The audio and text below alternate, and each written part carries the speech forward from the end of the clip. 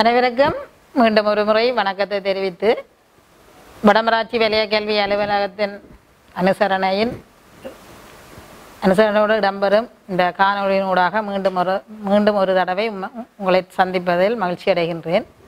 கடந்த காணொளியில் தரம் 10 வரலாற்று பாடத்தில்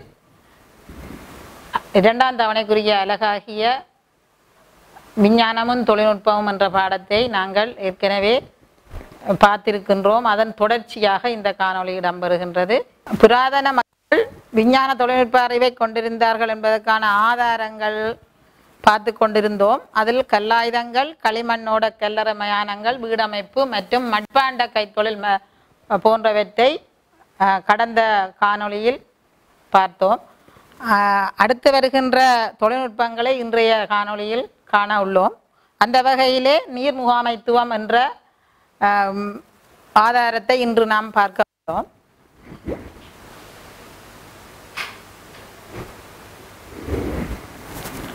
நீர் முகாமைத்துவம் புராண காலத்தில் இலங்கையில் மக்கள் உலர் வலயங்களில் குடியேற்றங்களை நிறுவிக்கொண்டார்கள். ஆரம்ப காலங்களில் உலர் வலயங்களில் குடியேற்றங்களை நிறுவிய பொழுது அவர்களுக்கு பல்வேறு சவால்கள் காணப்பட்டது. உலர் வலயத்தினுடைய காலநிலைகளுக்கு ஏற்ப அவர்களுக்கு கிடைக்கின்ற நீரின் அளவு மிகவும் குறைவாக காணப்படும். அந்த நீர் பற்றாக்குறை ஏற்படும் பொழுது நீர் போதுமான கிடைக்கின்ற காலத்தில் நீரை சேகரித்து வைத்து தொடர்ந்து வரும் வறட்சியான காலப்பகுதியில் அதனை பயன்படுத்துவதற்கு பழகி கொண்டிருக்கிறார். அந்த வகையிலே வாழ்க்கைக்கும் மற்றும் விவசாயத்துக்கும் தேவையான நீரை அவர்கள் வேறு நிர்வாக சேகரித்து வைத்துள்ளார்கள். அதற்கு உதாரணமாக நாங்கள் பார்த்தால் பாரிய குளங்கள் அமைத்துள்ளார்கள் மற்றும் பொய்கைகள் மற்றும் கால்வாய்கள், குளங்களிலிருந்து நீரை வெளியேற்றி கொண்டு செல்வதற்காக கால்வாய் தொகுதிகள் போன்றவற்றையும் உருவாக்கி இருக்கின்றார்கள். அடுத்து நாங்கள் நீர் முகாமைத்துவம் என்ற இந்த வினா அதிகம் வருகின்றது. நீர் முகாமைத்துவம் என்றால் என்ன?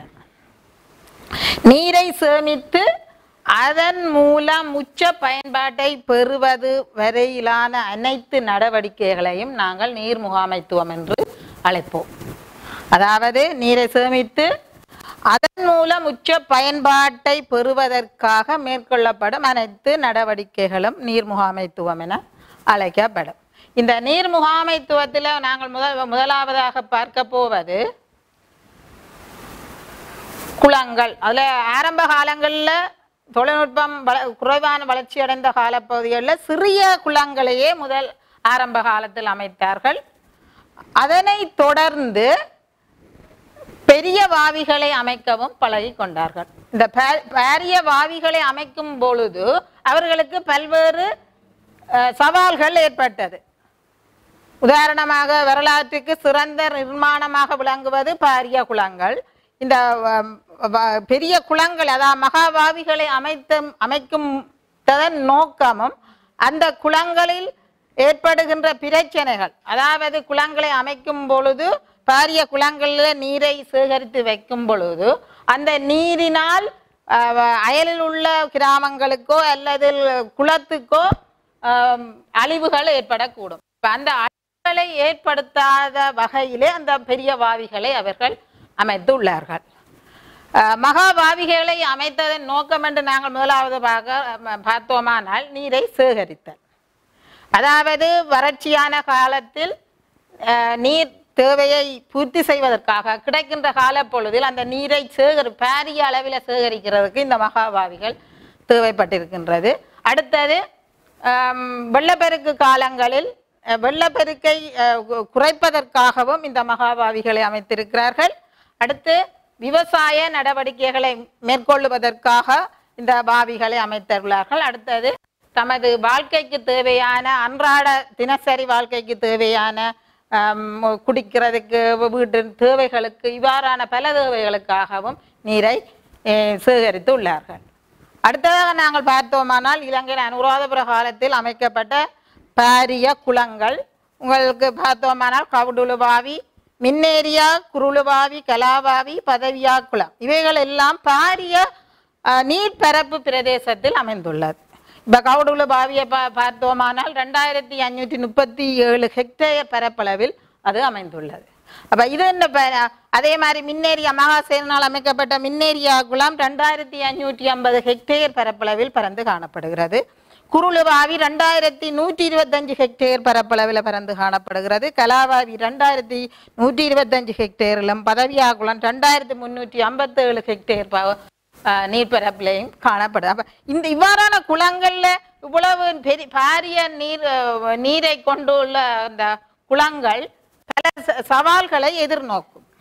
அதற்காக இப்ப நாங்கள் முதலாவது பார்க்க போறோம், இந்த உப்புக்கள், அதாவது குளங்களை அமைக்கும் பொழுது அவற்றை நீரை வெளியேற்றுவதற்காகவும் அதனை சேகரிப்பதற்காகவும் பல உறுப்புகளை காணப்படும். அந்த வகையிலே குளக்கட்டு உறுப்பாக நாங்கள் இந்த குளக்கட்டு என்பதை பார்க்கின்றோம்.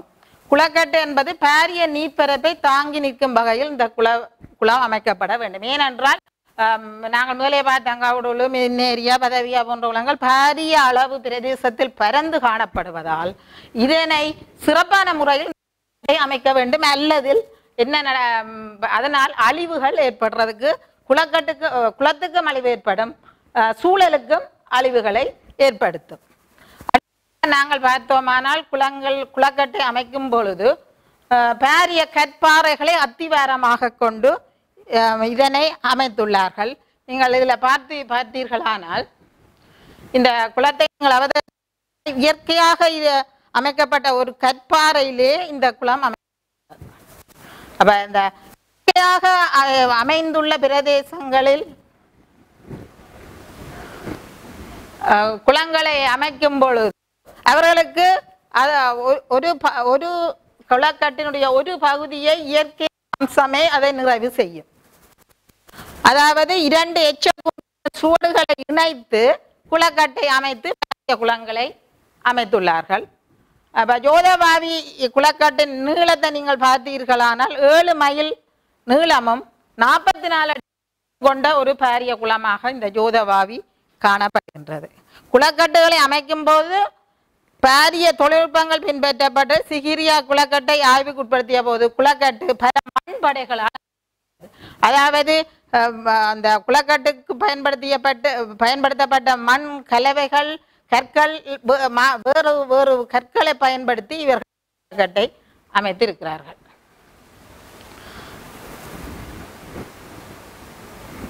அடுத்து நாங்கள் குளத்தினுடைய உருப்பாங்கியை பற்றி நாங்கள் இப்போது பார்க்க உள்ளோம். அலதாங்கி, அதாவது பாரிய குளங்களில் ஏற்படுகின்ற அந்த இருக்கின்ற நீரானது அலைகளை உருவாக்கி குளத்தினுடைய கட்டை என்ன செய்யும் என்றால் அரிப்புக்கு உட்படும். இந்த வேளையில் இந்த கரைகளை அரிக்காமல் இருப்பதற்காக இந்த அலதாங்கிகள் அமைக்கப்படுகின்றன. அதாவது குளத்து நீர் அணைக்கட்டை அரிக்காமல் இருப்பதற்கு அலதாங்கி அமைக்கப்படுகிறது. மற்ற குளக்கட்டின் உட்புறத்திலே இவ்வாறு இந்த அலதாங்கியை அமைக்கிறார்கள் என்றால் கற்களை உள்ளுக்குள் பதிப்பதன் மூலம் இந்த அலதாங்கி அமைக்கப்படுகிறது. பார்த்தோமானால் கலிங்கல் தொட்டியும் மடைக்கதவும். கலிங்கல் தொட்டி பாரிய குளங்களில் கலிங்கல் தொட்டி இருக்கும். எல்லா குளங்கள்லையும் கலிங்கல் தொட்டி இருக்க, சிறிய குளங்களில் இந்த கலிங்கல் தொட்டி இருக்க மாட்டாது. பாரிய குளங்களில் தான் இந்த கலிங்கல் தொட்டி அமைப்பார்கள். முதல் நாங்கள் கலிங்கல் தொட்டிக்கு முதல் மடைக்கதவு என்றால் என்ன என்பதை பார்ப்போம். நீரை குளங்களிலிருந்து கால்வாயின் ஊடாக நீரானது வெளியேற்றப்படும் பொழுது அந்த குளக்கட்டினுடைய பகுதி அரிப்புக்கு உள்ளாகாமல் அந்த நீரை அரிப்புக்குள்ளாமல் வெளியேற்றுவதற்காக இந்த மடைக்கதவு பயன்படுத்தப்படும். பாரிய குளங்களிலிருந்து கால்வாய்க்கு நீரை திறந்து விடுவதற்காக முன்னோரால் அமைக்கப்பட்டது மடைக்கதவு ஆகும். பண்டைய காலத்தில் பொறியியல் பாரிய கருங்கல்லால் மடைக்கதவை அமைத்ததற்கான காரணங்களை இதில் நாங்கள் பார்க்கவும். இதில் நீங்கள் இந்த படத்தில் பார்த்தீர்களானால் எவ்வாறு இந்த இதான் மடைக்கதவு எவ்வாறு அமைக்கப்பட்டிருக்கின்றது என்பதை நீங்கள் பார்த்து கொள்ளலாம். இந்த எவ்வாறான கற்களை இதுக்கு பயன்படுத்தியுள்ளார்கள் என்பதை நீங்கள் பார்க்கலாம். அதாவது பாரிய கருங்கல்லால் மடைக்கதவை அமைத்துள்ளார்கள். குளத்தில் அதிகம் போது அமுக்கம் அதிகரிக்கும். அதாவது பாரிய குளங்கள் அதாவது சாதாரணமாக ஒரு சிறிய நீரை நாங்கள் சேகரித்து வைப்பதே கடினமாக இருக்கும் பொழுது பாரிய குளங்களில் அதிக அளவு நீரை சேகரிக்கும் பொழுது அங்கு அமுக்கம் ஒன்று ஏற்படும். அந்த அமுக்கத்தை அந்த அமுக்கம் ஏற்படும் பொழுது அந்த கவனமாகத்தான் நீரை வேண்டும், அல்லது குளக்கட்டை அது உடைத்து சென்று விடும். அதனால் பாரிய அளவு குளத்திற்கும் ஏனைய மக்கள் அதாவது சூழ உள்ள மக்களுக்கு சாத்தியம் இருக்கின்றது. அப்ப அந்த மடக்கதவை சரியான முறையில் பயன்படுத்தி தான் இந்த குளங்களிலிருந்து நீரை வெளியேற்ற வேண்டும். அடுத்து நாங்கள் மடக்கதவுக்கு கல்வெட்டுகளில் ரஜமுகால், இது அதிகம் பல்வேறு வினாவிற்கு வருகின்ற ஒரு வினா. ரஜமுகால் அதாவது மடக்கதவை கல்வெட்டுகளில் ரஜமுகால் என குறிப்பிடப்படுகிறது.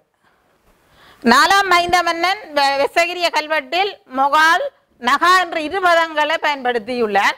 இதன் அர்த்தம் என்ன அர்த்தம் மடக்கதவின் மூலம் வெளியிடப்படும் நீரை கட்டுப்படுத்துவதற்கு கலிங்கல் தொட்டியினுள் கோல் ஒன்று அமைக்கப்படும். அந்த கலிங்கல் தொட்டி, அதான் நாங்கள் இங்கே வருவோம். கலிங்கல் தொட்டி என்றால் என்னென்று பார்க்க வேண்டும். கலிங்கல் தொட்டி என்பது குளத்தின் உள்புறத்தில் நீரை வெளியேற்றும் பொழுது நேராக மடக்கதவினூடாக வெளியேறாமல் இந்த கலிங்கல் தொட்டி என்ற ஒரு பகுதி, அதாவது ஒரு சதுர வடிவமான ஒரு தொட்டி அமைக்கப்பட்டிருக்கும். அதற்குள் ஒரு குழாய் மூலம் நீர் வரும். அந்த குழாயில் மூலம் அந்த கலிங்கல் தொட்டிக்கு வந்த நீர் மூலம்தான் மடக்கதவுக்கு நீர் செல்லும். அப்போது அந்த அமுக்கம் குறைக்கப்படும். அதாவது நிறைய நீர் இருக்கும் போது நாங்கள் அதனை வெளியேற்றும் பொழுது அது அமுக்கத்துடன் வெளியேறும்.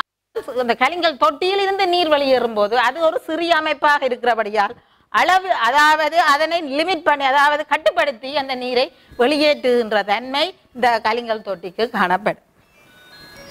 அப்ப இந்த கலிங்கல் தொட்டியிலிருந்து நீர் அங்க ஒரு கோல் ஒன்று காணப்படும். அந்த கோலை அசைப்பதன் மூலம்தான் அந்த நீரானது வெளியேறும். மடக்கதவுக்கு குறுக்காக தண்ணீரை திறந்து விடுவதற்கு கத்தூண் ஒன்று அமைக்கப்பட்டிருக்கும். அதனை அசைப்பதன் மூலம் நீரை கால்வாய்க்கு திறந்து விட முடியும். அடுத்து கத்தூண் கல்வெட்டுகளில் அடுத்த தண்ணீர் விளக்கு. தண்ணீர் விளக்கு என்பது இந்த கத்தூணைத்தான் தண்ணீர் விளக்கென. குளத்து நீரின் அமுக்கத்தில் இருந்து குளக்கட்டை பாதுகாப்பதற்கு கலிங்கல் தொட்டி அமைக்கப்பட்டதன் நோக்கம் என்று நாம் பார்த்தோமானால் அதனுடைய நோக்கம், அதாவது கலிங்கல் தொட்டி அமைத்ததன் நோக்கம் குளத்து நீரின் அமுக்கத்தை கட்டுப்படுத்த. அதாவது ஒவ்வொரு உறுப்புகளுடைய பயனும் கேட்கும்போது, அதாவது இதுல நாங்கள் கலிங்கல் தொட்டியை மடக்கதையும் பார்க்கணும். கலிங்கல் தொட்டியினுடைய பிரதான நோக்கம் அமுக்கத்தை கட்டுப்படுத்த. அடுத்தது பண்டைய காலத்தில் மடக்கதவு கலிங்கல் தொட்டியை ஆதாரமாக கொண்டே அமைக்கப்பட்டது. மடக்கதவு என்பது 2 வகைப்படும். ஒன்று ஈரக்கலிங்கல், மற்றது உயர்கலிங்கல். ஈரக்கலிங்கல் என்பது ஒரு குளக்கட்டினுடைய கீழ்ப்பகுதியில் காணப்படுவது ஈரக்கலிங்கல்.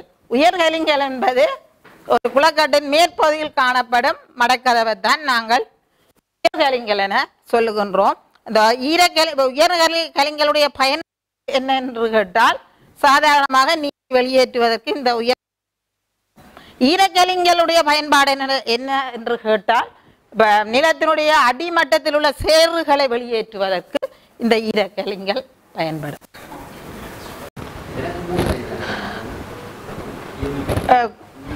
மடக்கதவை 2ஆக வகுத்தோம். ஈரக்கலிங்கள், உயர்கலிங்கள். உயர்கலிங்கள் என்பவற்றினுடைய பயன்பாடு பார்த்தோம். உயர்கலிங்கள் நீரை வெளியேற்றுவதற்கு மிக உயரத்தின், அதாவது குளக்கட்டின் உயரத்தில் காணப்படும். ஈரக்கலிங்கள் குளக்கட்டின் கீழ்ப்பகுதியில் காணப்படும். சேர்வுகளை அதிக வெளியேற்றுவதற்காக இந்த ஈரக்கலிங்கள் பயன்படும். நாங்கள் இந்த ஒரு மடக்கதவினுடைய உருவை இந்த முதலும் பார்த்தோம். இந்த மடக்கதவு எவ்வாறு அமைக்கப்பட்டிருப்பது என்பதை இந்த உருவில் நாம் பார்க்கலாம். அடுத்ததாக நாம் நீரை வெளியேற்றுவதற்காக பயன்படுத்தப்படும் கால்வாயை பற்றி இனி பார்ப்போம். கால்வாய் அமைப்பதற்கு பொறுப்பான அதிகாரியை கிமு 2ஆம் நூற்றாண்டில் கல்வெட்டு ஒன்றில் அடிக என குறிப்பிடப்படுகிறது. அதாவது கால்வாயை அமைப்பதற்கு பொறுப்பான அதிகாரியை அடிக என அழைத்துள்ளார்கள். அடுத்து